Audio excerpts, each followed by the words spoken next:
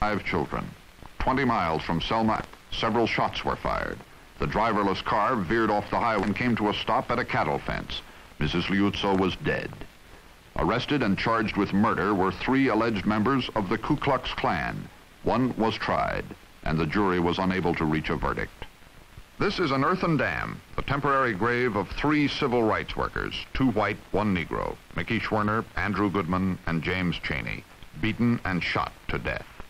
Among those indicted for this triple slaying were 6 men identified as members of the Ku Klux Klan. None has been brought to trial. In this automobile, Reserve Lieutenant Colonel Lemuel Penn was killed by a shotgun blast while riding through Colbert, Georgia. Arrested for this crime were 4 Knights of the Ku Klux Klan. 2 Klansmen were tried and acquitted. In a few short months, 5 murders, 13 alleged members of the Ku Klux Klan said to be involved in the killings. When such an order as this moves in and takes over the police power, you are completely at their mercy. And their atrocities and their violence can be visited on anybody that disagrees with them in any given situation. What started as a joke 100 years ago, when a group of men donned bedsheets for a romp, has over the years attracted to it persons charged with acts of harassment, intimidation, and violence throughout the South. Even though the nation has been outraged for many years, the Ku Klux Klan persists with its bizarre ritual and trappings. But 100 years is a long time for a joke.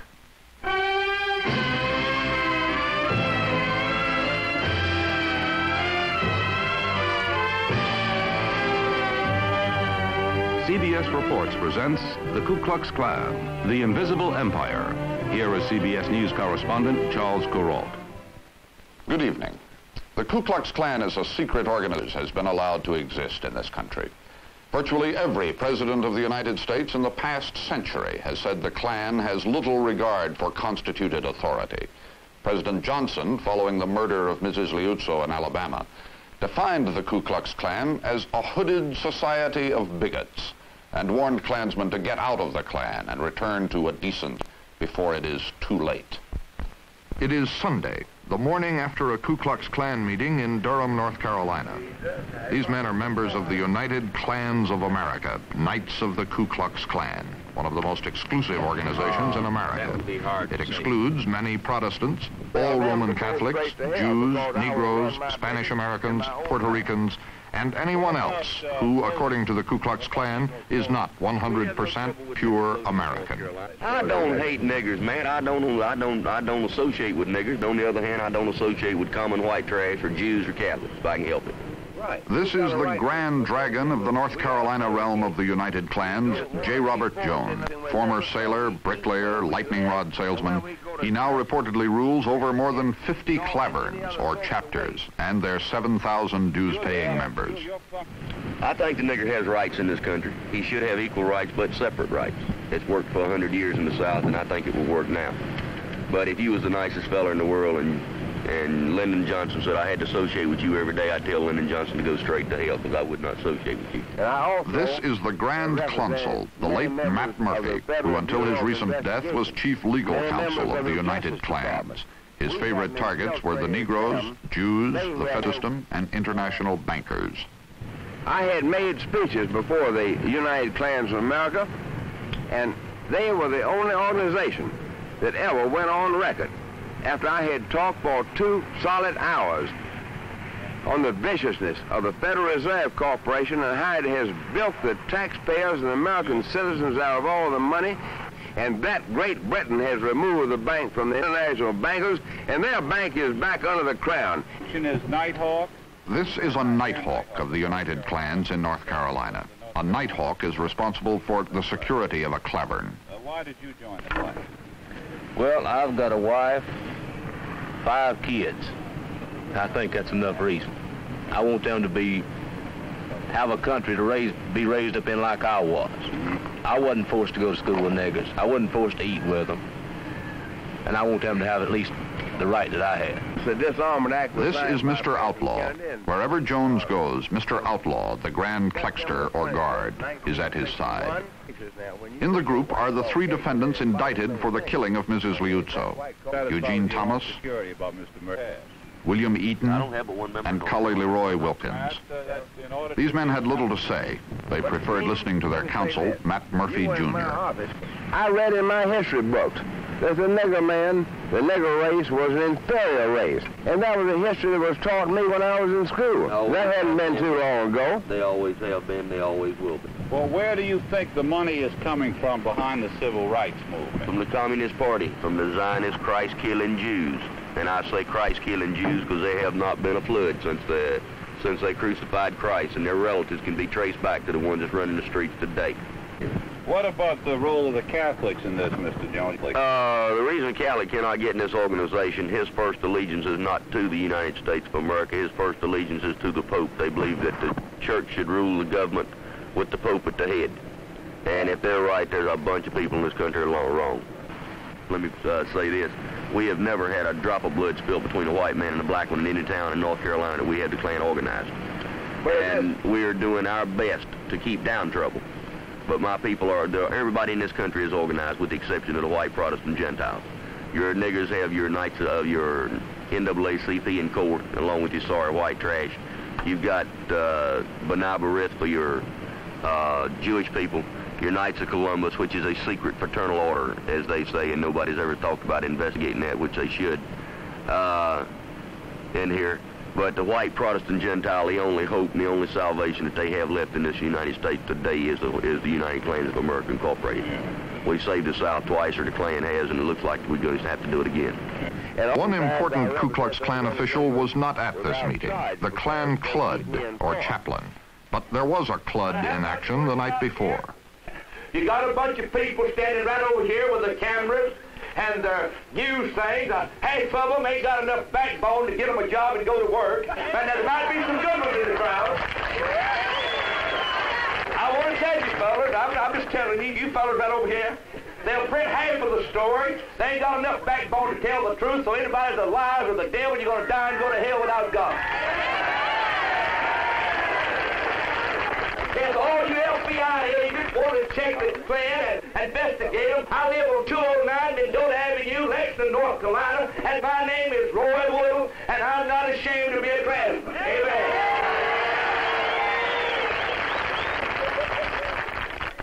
This is the Klan Clud in action. The preacher, evangelist, the hellfire speaker, the rabble-rouser. He entertains with a mixture of comedy and Christianity. But above all, he preaches racial hatred. Now, do you think children is brought up to mix the black and white together? Do you know your horse won't mix with your cow, your dog won't mix with your hog, and you tell me white people has got a mind and can't think no clearer than that? Listen, friend, we need to turn to God. We need to wake up to God. We had forefathers die to give us freedom. Our forefathers walked barefooted in the snow and fought and died to give us freedom. And now here we sit back because we got a dictator in the White House, a dictating, and you sitting your money down out of bed and ain't willing to stand up and be counted like a man or woman. It takes a man to stand and be a man. Anybody can go down to nigger town and commit adultery with a nigger, but it takes a Christian, a man to stand for God. Let me call you farmers to attention to a few things. You raise hogs, and you know when the old hog has a gang of little pigs, she'll try to protect them. You'll know the dog, when they have a gang of pups, they'll try to protect them. And you tell me you got a gang of white children running around in your yard, and you're going to stand by and see them sold out to a bunch of niggers. God help you to wake up and try to do what God would have you do. Protect your own. Act like a decent person. And then if you don't want to do that, don't be a half-handed hypocrite. Don't be one-sided. Go into nigger town, forget about it.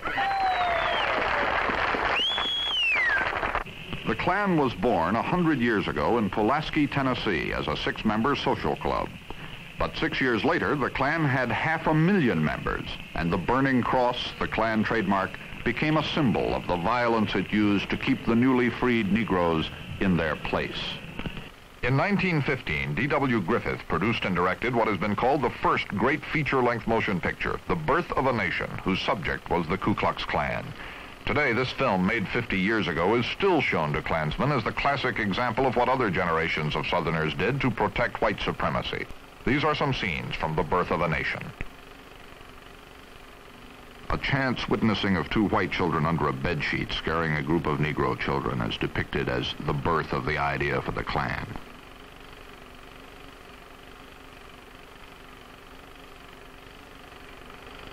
The idea is successful. Robed and masked Klansmen are able to frighten the Negroes.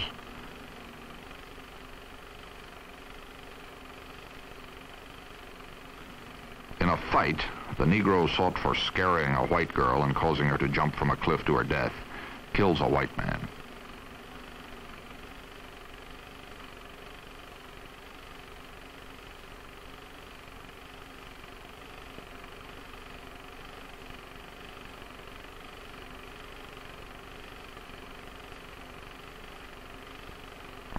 Captured, the killer is taken into the woods and put on trial. The Klan passes judgment. The culprit is killed and his body deposited at the door of the lieutenant governor.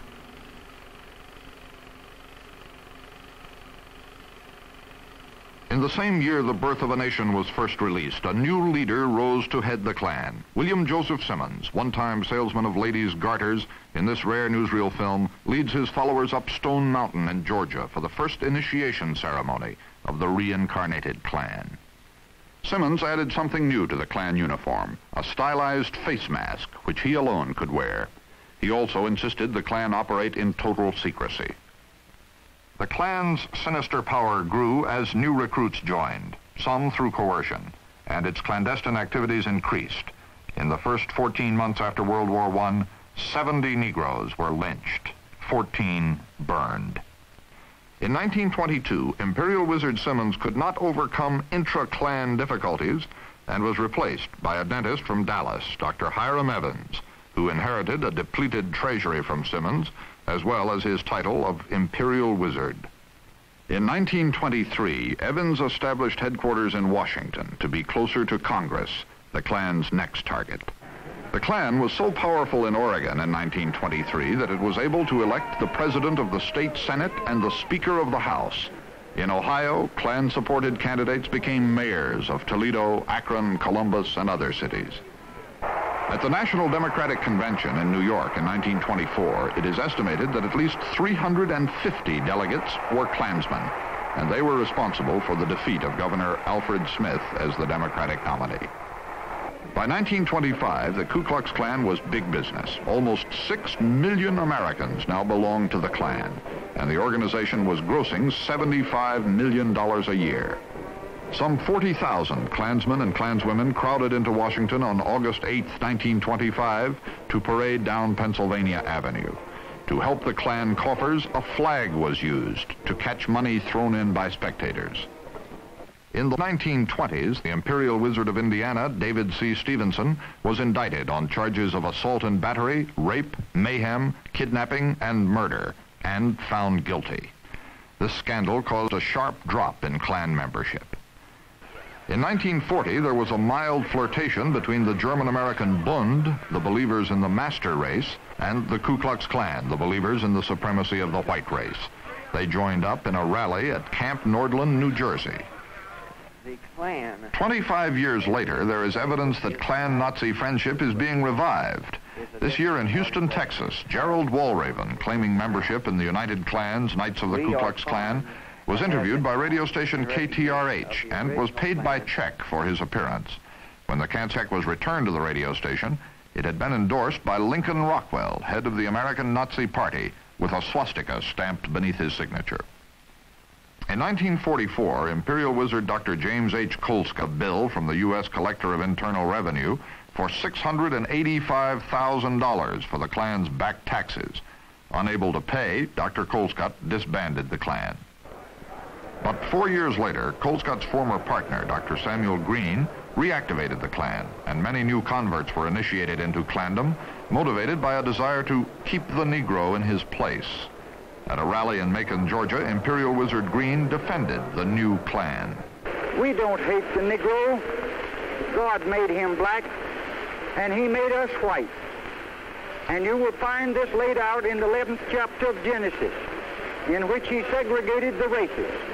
And we knowing that for 5,000 years, the white man has been the supreme race, we, the Knights of the Ku Klux Klan, intend to keep it the white race. Today, the organization differs from the past in that Klansmen are willing to appear in their robes and hoods in daylight. With the advent of the civil rights struggle, the Klan has become more militant. Some groups have paramilitary units, such as this one in North Carolina. Grand Dragon Jones security guards are trained to take care of anything that might happen at Klan rallies. The Klan also sponsors softball teams. Since softball can't be played in robes, KKK letters appear on the uniform to remind the spectators that this team is made up of 100% pure white American Protestant ball players. Sometimes Klansmen engage in more bizarre sport. The letters KKK were carved with a penknife on the chest and stomach of this man in Houston, Texas, after he had been hanged by his knees from an oak tree and flogged with a chain. The Attorney General of Alabama, Richmond Flowers, who is currently investigating the Ku Klux Klan in his state, told us, "The Klan to me is a group primarily of thugs that would use the civil rights issue to foster an organization or a Klan, as they are, and will take the law into their own hands. They have become more or less their own police power. They are a police group within themselves, dedicated to defiance of law, violence. They are, as I have expressed it before, they are a hooded bunch of killers and night riders and floggers that this nation and this state has no use for whatsoever." the strength of the Ku Klux Klan is difficult to estimate. Among its many secrets is the actual membership total. Students of Klan affairs say there are at least 30 to 50,000 active members, but there are probably as many as 1 million or more Americans who are strongly sympathetic to the aims of the Klan and who, if pushed to a decision, would join the Klan. When a 100% pure white American citizen applies for membership, his application is carefully checked. If accepted, he can then leave what the Klan calls the alien world and become a member of the invisible empire. For the first time in Klan history, CBS News cameras filmed part of a secret initiation ceremony at a cavern in Georgia. Filming had to be done with available light, and the only parts of the ritual we could not film were the secret handshake, the password by which Klansmen identify themselves to each other, and the secret oath of allegiance to the imperial authority of the Klan. This is the ceremony we filmed.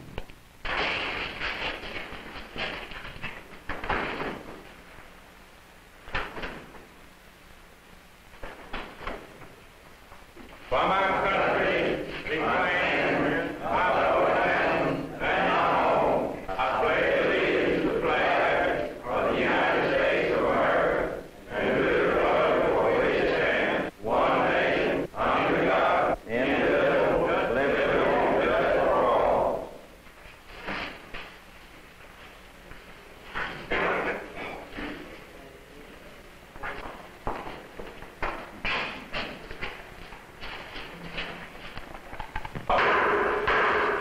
Five initiates appeared before an exalted Cyclops, a Clocard, Clud, and Clagrap, corresponding to a president, lecturer, chaplain, and secretary.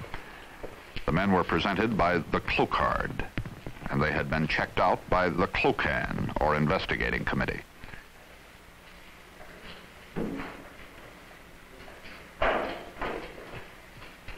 On a makeshift altar before an electrified cross are placed a sword representing ancestral courage and a flag, the emblem of pure patriotism. An open Bible is laid on the flag.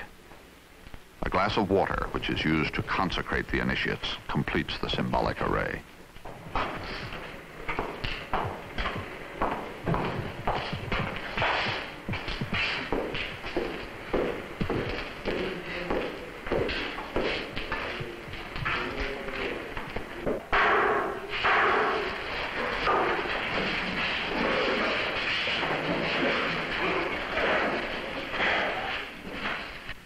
Clarego, or inner guard, sits at the door. On the other side is a Klexter, or outer guard.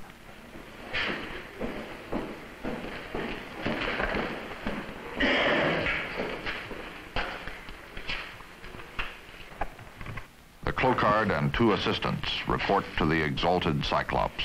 Your Excellency, sir, 5 men in waiting have equal duly qualified in our examiner during to domesticate request of citizenship in the invisible empire, United Klans, Knights of the Ku Klux Klan. Faithful Brocard, you and your assistants will resume your stations. We have the order. Follow me and be proof. Forward. You'll stand in silence and take heed to a plan of prayer. God give us men who can stand before you, demagogue, you down his precious flatterers, tall men, sun-crowned, who live above the fog and cover you in private thinking. For while they ravel with a dumb and greed, their large professions and their little deeds mingle in selfish strife. Lo, freedom we, wrong rules of land and waiting justice please. God give us men. Right face, hard. Left face.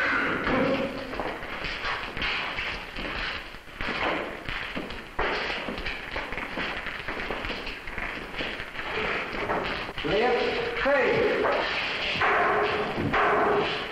This is the eyes of scrutiny part of the initiation ceremony. Klan members pass by the initiates for one last searching look.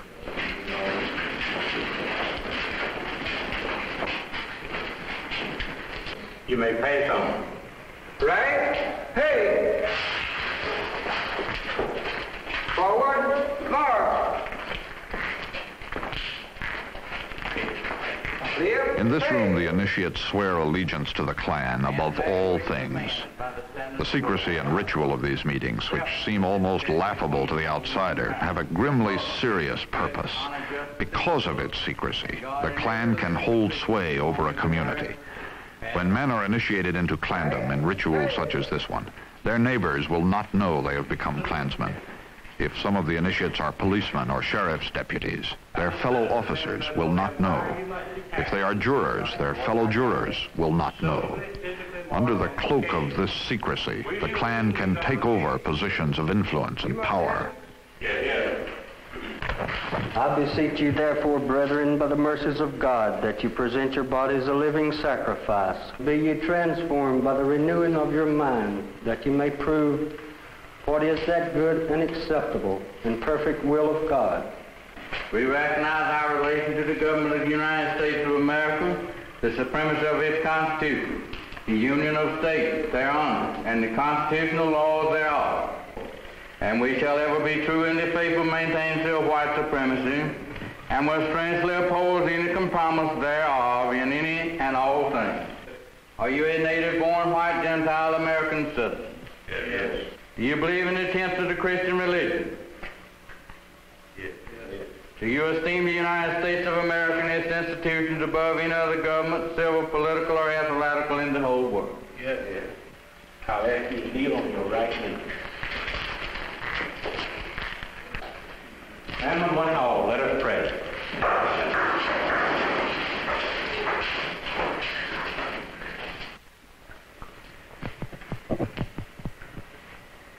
Sirs, you may not write. Sirs, you are no longer aliens or strangers among us, but as citizens with us. And assuming that you haven't sworn false or deceitfully in assuming your oath, and now on behalf of all Klanmen assembled, welcome you to citizenship in the invisible empire, Knights of the Ku Klux Klan. The 5 new Klansmen are no longer part of the alien world. Now they are members of the invisible empire, entitled to wear the robe and the hood, the proud possessors of the secret handshake and the secret password. And now they can attend Clavern meetings and Klan rallies, such as this one in Dunn, North Carolina.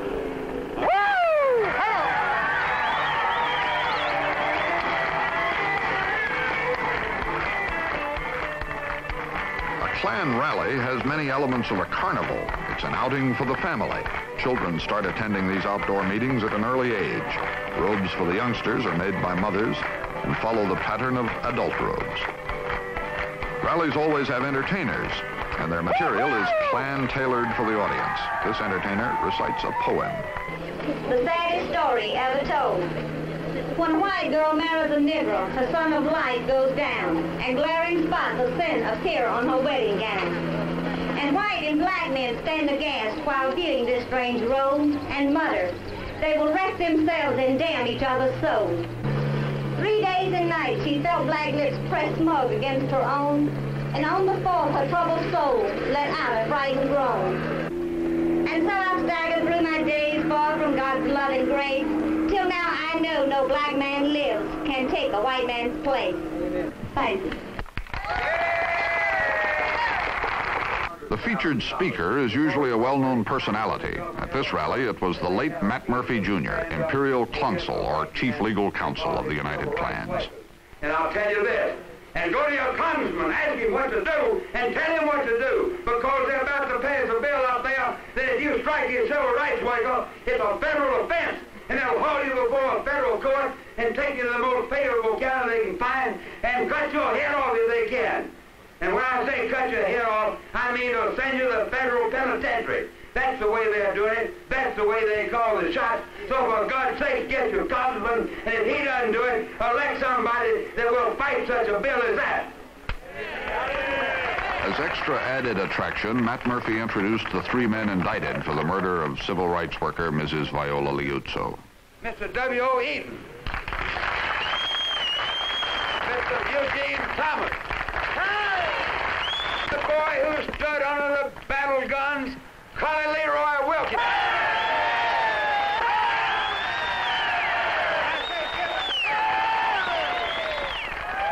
And befitting the occasion of a Ku Klux Klan rally, the 3 men were besieged by autograph hunters, and they willingly obliged. Klan members accused of crimes must be defended. Their consuls or attorneys must be paid. In addition, money is required for operating expenses and leaders' salaries, which run as high as $1,500 a month. The invisible empire needs a treasury. But where the money comes from and how much is a secret. What is known is that initiation fees are between $10 and $25, and yearly dues for assessments range from $3 to $15. A conservative estimate is that the Klan is $1 million a year enterprise. The money comes from initiation fees, dues, robe and hood sales, individual contributions, and from what can be raised by a Klan clud at a rally. There might be a businessman that's prosperous, and you can afford to give $1,000. You can afford to pay one of the men's salary. There might be a businessman, there is. There may be some company that could write a check for one man's year's salary to do nothing but set up units throughout North Carolina. Whatever you have, $10, walk down with it. Will you do that? Is there others? You know we ought to be able tonight. We ought tonight to be able to come way on up the ladder. We're going to count this.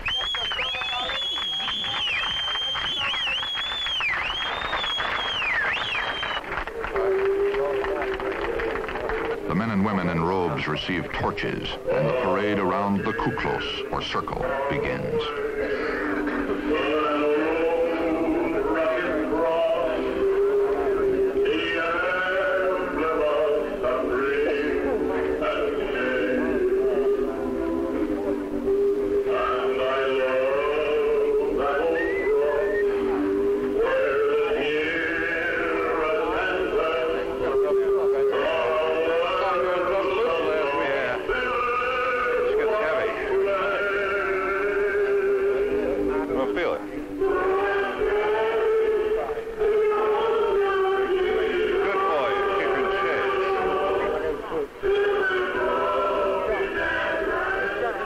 You are watching 700 robed and hooded men marching around a burning cross. Took place in the United States in 1965.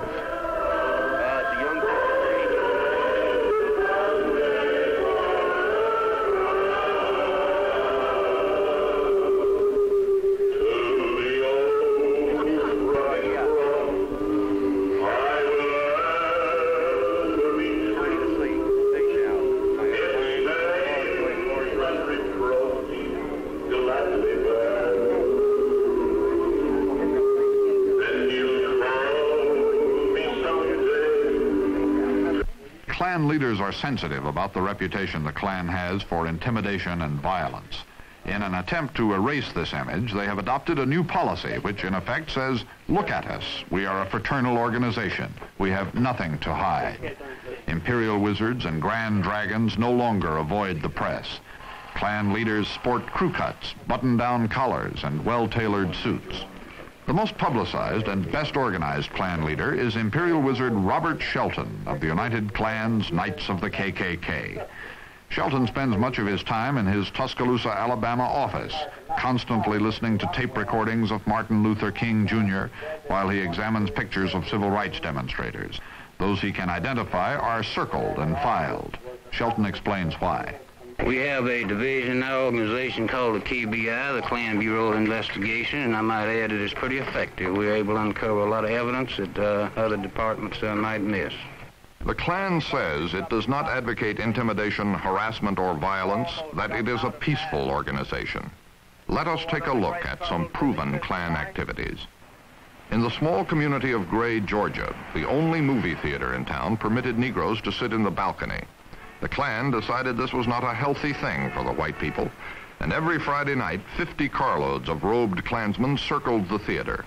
Today, the movie house in Gray, Georgia is closed. A victory for the Klan. Further examples of Klan intimidation were uncovered in an injunction lawsuit in the Fifth Circuit Court of Appeals in New Orleans.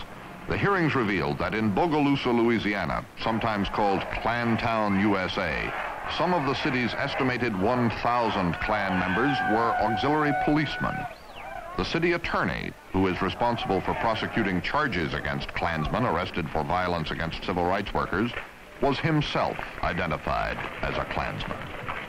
The powerful Bogalusa Klan moved this year against radio station WBOX, whose owner was one of a group which invited former Arkansas Congressman Brooks Hayes to make a speech in Bogalusa on race relations. Klansmen made hundreds of anonymous phone calls to the station sponsors. The effect was immediate. 75% of the commercials were canceled. WBOX is still broadcasting, but at a loss. Although the Klan says it has respect for law and order, there are records of countless crimes which some Klansmen performed for reasons they deemed proper. Judge Daniel Duke, who has fought the Klan for 25 years in Georgia, tells how the Klan administered its own kind of justice. They'd have the Klux committee, or the committee that administered the floggings.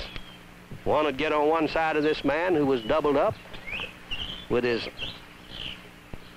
wrist handcuffed to his ankles, who had been taken from his home, he thought, by a legal warrant, and who had, unknown to him, been reported by someone to be a labor organizer. And they equated that to communism, and then they equated that to race mixing. And they would usually equate that to, say, some Jewish person was back of it. And a multiplicity of things, anything that appealed to hate, prejudice. They'd take this man and they would beat him unmercifully. The Ku Klux Klan does not stop at floggings. 8 years ago in Birmingham, Alabama, a group of Klansmen committed the most heinous crime short of murder. As a warning to civil rights leaders, they abducted this man and castrated him. They hit me in the back of the head, told me to lay down, and they all grabbed me, stretched me out. Well, one stood on this arm and one stood on this one. And one caught my leg and spread it apart. Then he got help from the other one and they spread my leg apart. The boss ordered him to do your way. And they went to cutting on me. When they got through cutting me, they put turpentine on me. Said I wasn't hollering. Put turpentine on to make it hurt more.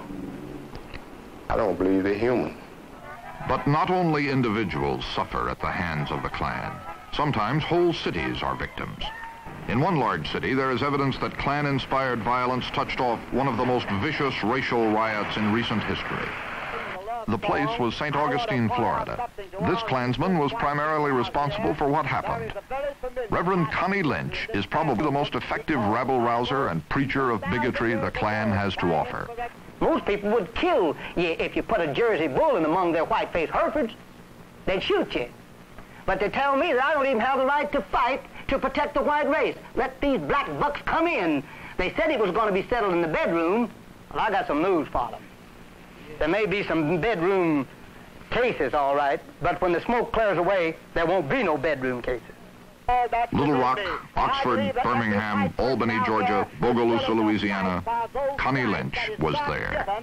And when racial violence was predicted for St. Augustine, Florida, Connie Lynch went there, too. Negroes were trying to integrate the bathing beaches, and the Florida Advisory Committee to the U.S. Civil Rights Commission warned that the city was becoming a racial super bomb with a short fuse. When the police stand up on the corners and hit the white fellas in the stomach with the blackjacks standing on the corner, and the white people got marched in there and say, The tempo of violence increased rapidly in St. Augustine. The Klan paraded in the streets, unmindful of the rain. And I'll say this to the stooges. I want to take this back to the enemy's camp, to the niggers and all their cohorts, that we white people are going to rise up 140 million strong. On the night of June 25th, 1964, the fuse burned down and the racial bomb exploded. St. Augustine was the scene of a frightening riot. Scores of people were injured, 19 hospitalized. Connie Lynch had done his work. I spoke for the white people. The white people rallied behind it, and we kicked the living hell out of the niggers, sent the out-of-town niggers to the hospital and out of the state, put back to their own hometowns where they ought to have been, and the niggers in St. Augustine got quiet and went back over to Niggertown where they belong. These examples of Ku Klux Klan activity are not unusual. For the past 100 years, the invisible empire, this self-proclaimed second national government, has reserved to itself police authority and the right to correct what it considers wrong. Although some Klansmen have been apprehended and tried for their crimes, the fact remains that the perpetrators of more than 225 bombings and 1,000 acts of racial violence, reprisal, and intimidation in the last 10 years have not been arrested. The problem is that law enforcement itself is often in the hands of authorities who either belong to or sympathize with the Ku Klux Klan. The publisher of the Atlanta Constitution, Ralph McGill, explains why citizens are powerless to protest in such situations. In the small community, you too often find that the sheriff is a member, or that the deputies are members, and the poor white man, or more particularly the poor Negro in a small community, he well knows that he's protection at all, that the law isn't going to help him because the law is more often than not in the Klan or sympathetic with it in the small southern community. The Klan is not a single, strongly organized group. It is composed of splinter groups fighting each other for new members and new territory. On Memorial Day weekend, Robert Shelton's chief rival, James Venable, head of the National Knights of the KKK, took his Klan north to a site 25 miles from Cincinnati, Ohio. Both Venable and Shelton believed the whites in the north, worried about Negro civil rights demands in their own communities, are ready to embrace the Klan. This was the first open Klan rally in Ohio in more than 30 years. The fact that the Klan is getting bolder was demonstrated by the site which was selected, right alongside Superhighway 75.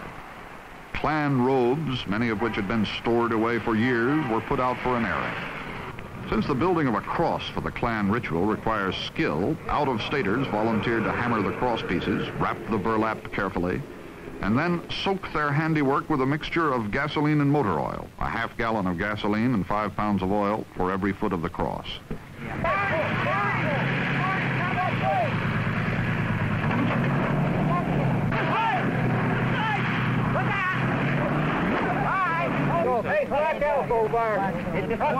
The Klan added a new touch to attract crowds, a skydiving show with parachute jumpers releasing Klan flags and then landing on Klan-blessed land.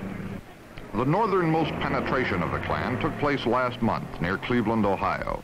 All cars headed for the rally were searched for weapons, and police confiscated high-powered rifles, shotguns, and pistols. There were the usual preparations, including the raising of the cross. At a nearby restaurant, men lined up to get applications for membership in Imperial Wizard Venable's Knights of the Ku Klux Klan. That evening, 25 men and women, kept at a safe distance, picketed the meeting.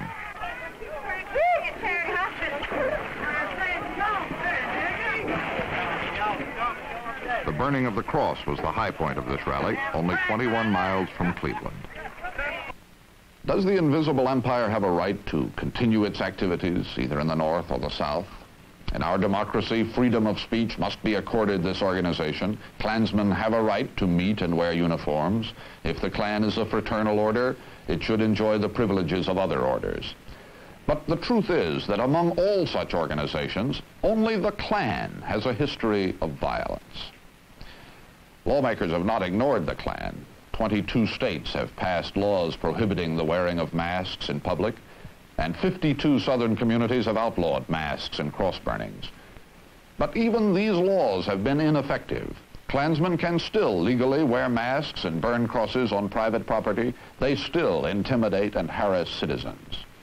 Now, the Office of the Attorney General is working on new anti-Klan legislation commissioned to Congress. Attorney General Katzenbach was asked what form this legislation might take. Well, I think it could take a number of forms. One would be to follow the analogy with respect to the Communist Party and to seek full disclosure of their membership and a listing of the Klan and its members and its officers as a sort of glare of publicity. Another approach, perhaps a better approach, would be to follow the pattern of the existing laws, but to expand their scope of federal jurisdiction under them and to increase the penalties under them, so that the federal government could get a more deep involvement. We've put up with the Klan for 100 years in this country. How long is it going to take for us to see the end of the Klan? I don't know when we'll see the end of the Klan. I think the end of the Klan is any kind of an effective organization of any sort at all is within sight. I doubt that the Klan is going to be a very effective force anywhere as 10 years from now. Earlier in this program, we showed Reverend Roy Woodall, a Klan Clud, in action. A few days ago, Woodall quit the United Klans Incorporated. Last week at his home near Lexington, North Carolina, we asked him why. Well, if people would just check the record and see this now, who is leading the Klan and what are they and what do they stand for? That would be a logical question. So take any individual, what if he be in the Klan or out, check the leadership. Say, for example, we have people was painter contractors. As far as I know, failures. We have people was insurance agents. As far as I know, failures. We have people with concrete business. As far as I know, failures. And such as that just failed out and flunked out, couldn't promote leadership and just lost out everything they had. And then, well, when they couldn't find nothing else to do, as the fellow said, they made them a Klan's leader. At every Klan meeting, Reverend Woodall, they go around and collect money. What happens to that money? Where does it go? Well, as far as we know, it all finds its way in the pockets of leaders. Now, if you know where anything else, when I don't myself as an individual, I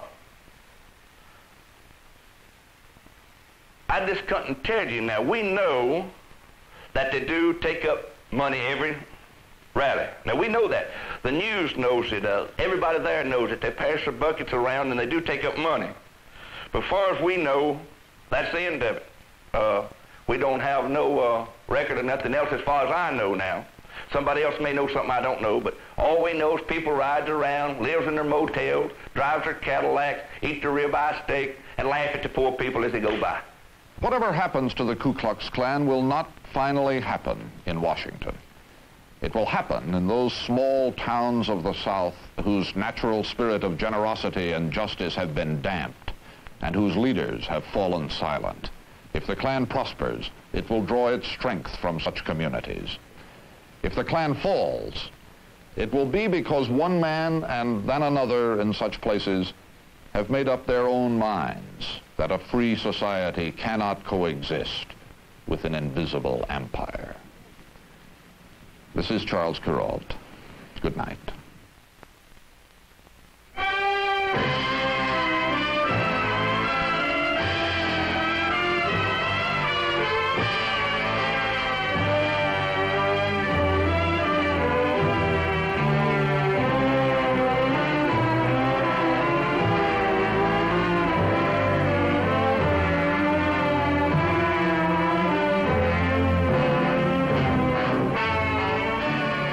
Klux Klan, the Invisible Empire, was filmed and edited by the staff of CBS Reports under the supervision and control of CBS News.